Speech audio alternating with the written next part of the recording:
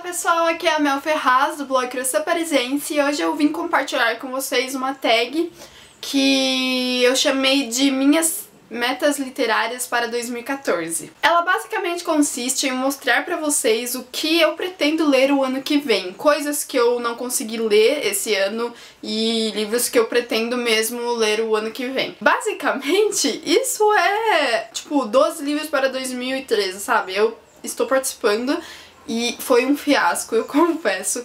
Então é por isso que eu modifiquei um pouco a tag aos meus moldes de leitura, porque eu não sou dessas pessoas que falam, vou ler esse livro em tal mês, em tal dia. Não, eu não sou assim, não adianta. É por isso que não deu certo essa tag pra mim, essa meta que eu me propus a fazer esse ano. Porque eu sou muito daquelas de, terminei um livro, o que eu vou ler agora? Olho pra minha estante e, eu acho que eu quero ler esse livro, e começo a ler. Então eu não sou muito assim de programar tanto a minha leitura. Eu tenho uma ideia do que eu vou querer ler e quando chega a hora, talvez eu leia ou talvez não.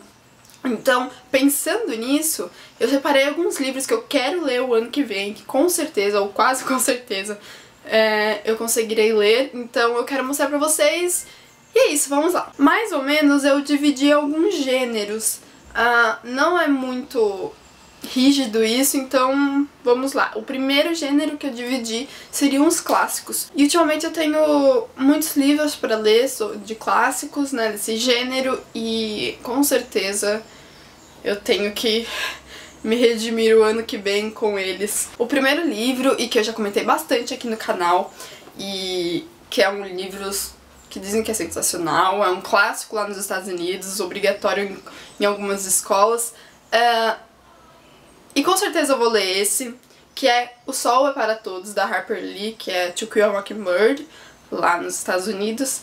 E com certeza eu vou ler esse, porque eu estou muito ansiosa. O outro é Mrs. Dalloway, da Virginia Woolf, que eu nunca li nada dela, mas dizem que esse é sensacional e eu preciso ler com certeza. Eu queria ter lido esse ano, mas não vai dar, infelizmente, então fica pro próximo ano com certeza. Também pretendo ler O Morro dos Ventos Vivantes, da Emily Brontë, que é um clássico sensacional, todo mundo fala, já ouvi várias resenhas muito positivas sobre ele e eu sou muito curiosa sobre a história desse livro. E por último, mas não menos importante, É Suave é a Noite, do nosso Fitzgerald. Eu amo, amo, amo de paixão O Grande Gatsby. Eu vou deixar aqui a resenha pra vocês verem, se vocês quiserem, mas eu sou loucamente apaixonada pelo livro. Eu adoro a escrita dele naquele livro e é muito difícil eu não gostar desse livro, gente. Muito. As chances, assim, quase zero. Então, eu estou louca pra ler, eu estou muito ansiosa com essa leitura. Bom, e como eu nunca li a Agatha Christie, ultimamente eu comprei e troquei alguns livros dela em sebos. Eu me propus a ler o ano que vem pelo menos um livro dela. E eu espero conseguir ler o segundo. Dizem que quando você lê a Agatha Christie você não quer parar, então eu espero que isso dê certo. Eu escolhi o Assassinato no Expresso do Oriente, mas porque me indicam como início de leitura da autora, porque eu sou louca para ler o Assassinato de Roger Ackroyd, que me falaram muito bem, apesar de saber do grande spoiler desse livro. Eu sei que isso vai prejudicar um pouco a leitura, mas eu sou muito curiosa quanto a esse livro, então eu pretendo ler esse primeiro e se eu conseguir o ano que vem eu leio esse daqui também, mas provavelmente eu vou ler os dois. Mas o Assassinato no Expresso do Oriente é com certeza. Também nesse gênero policial eu com certeza irei ler Um Estudo em Vermelho, que é o início das aventuras do Sherlock Holmes. E enfim, esse livrinho está aqui há uns 2, 3 meses pra eu ler e eu tenho odiado um pouco, mas o ano que vem com certeza. Enfim, eu espero gostar muito desse livro, porque dizem muito bem dele. Também separei um livro que é Feios, do Westerfeld. É um livro que eu estou há anos querendo ler ele, mas nunca estava barato, enfim, estava numa super promoção do Submarino, eu consegui comprá-lo. E eu sempre ouvi coisas muito, muito, muito positivas sobre esse livro. Ele é uma distopia, se não me engano, se eu não estiver falando besteira. E, enfim, está pra este gênero, eu com certeza quero ler esse livro, eu estou muito ansiosa, muito, muito, muito, muito, muito.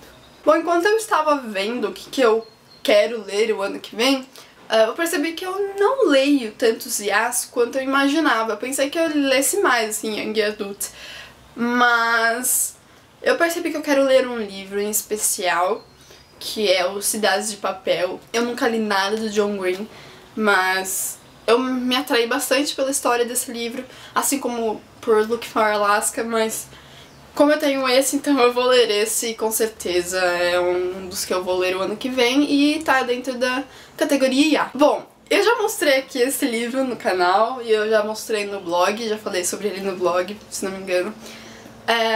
Alguns sabem da minha trajetória com esse livro, mas pra categoria drama, eu separei A Menina que Roubava Livros. Porque assim, quando eu ganhei esse livro, eu era muito menininha e eu não sabia do que se tratava esse livro e eu comecei a ler assim de olhos fechados. E no começo não fica claro sobre o que se trata o livro, principalmente pra uma criança, então, pra uma adolescente, né? 12 anos, por aí. Então eu não me apeguei ao livro e eu não gostei da história em si. Eu tentei ler esse livro 4 vezes, 3 vezes quando eu era mais menina. E as 3 vezes eu cheguei até a página 100 e agora esse ano eu tentei ler, mas eu não consegui. Eu não cheguei nem à página 50. Mas é principalmente por conta de outros motivos, não é por eu não ter gostado da escrita nem da história, eu gostei. Mas enfim, é uma questão de honra terminar esse livro. E eu com certeza acho que eu vou ler em janeiro, porque o filme estreia no final de janeiro. E eu tenho que ler esse livro antes de assistir o filme. Bom, e por fim, na categoria Chiquilite, que eu gosto muito desse gênero, eu separei 2 livros que eu quero ler. O primeiro é Sobre Homens e Lagostas, da Elizabeth Gilbert, que é a mesma de Comer, Rezar e Amar. Esse livro me atraiu principalmente pela capa, eu vou confessar a vocês, mas quando eu li a sinopse eu fiquei totalmente encantada e eu já comecei a ler, só que eu não vou conseguir continuar a leitura por conta de final de ano e tudo mais. E eu passei pro ano que vem. E enfim, eu já posso adiantar que essa história deve ser muito bacana.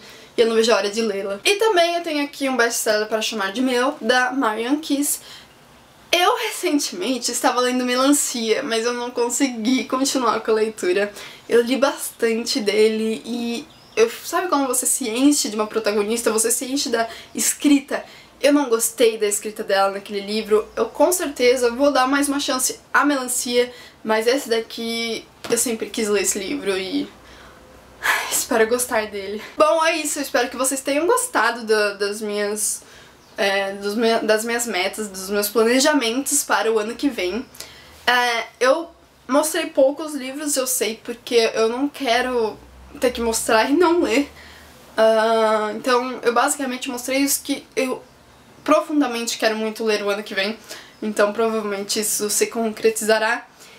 E, bom, eu quero indicar pra essa tag algumas pessoas, não são muitas, mas se eu não indiquei, eu quero que, se você gostou dessa tag, faça, porque, sei lá, eu gosto muito de ver esses planejamentos, daí eu quero que vocês me enviem um vídeo pra eu ver e comentar, enfim.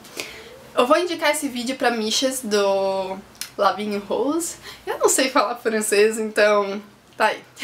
Eu sei que você, Michas, não, assim como eu, não é muito de fazer essas metas assim, 12 livros e ponto. Mas eu espero que você goste dessa adaptação da tag. Eu vou indicar também pra Tari, do Literatura TV, pra Bianca, do Literature by Bianca, pra Bru, do Bruno em Wonderland, e pra Jé, de Moça, antigo não, Mine League, que agora é de Moça. Eu adoro esse nome, Mine League, eu já falei pra você já. Enfim, é isso, eu espero que vocês tenham gostado e se vocês gostaram mesmo, dê um like aí no vídeo e se inscrevam no canal. Até o próximo vídeo.